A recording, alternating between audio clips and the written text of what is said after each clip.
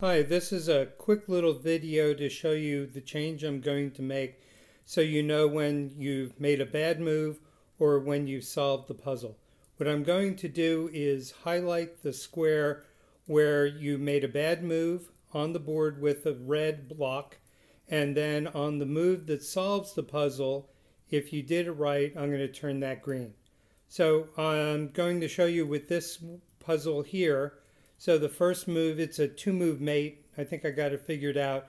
The black takes the white pawn, and the king moves, but no other colors are shown because the puzzle's not done yet. And then when the queen moves to G2, you will get a green background, and that will let you know that you solved the puzzle and the puzzle's over. And you also still get the little smiley face with the exclamation point. But this gives you the indication right there. So let me do one where I got it wrong. So this one's playing white. Let's say it's queen takes the queen, and that's the wrong move. That will turn red, and that lets me know I messed up the puzzle and without having to look over at the sad face. That's it. You still get the sad face, and we'll do one more just for fun.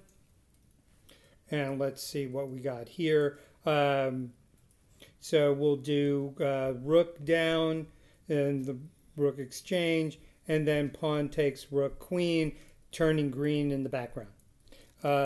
That's it. Bye.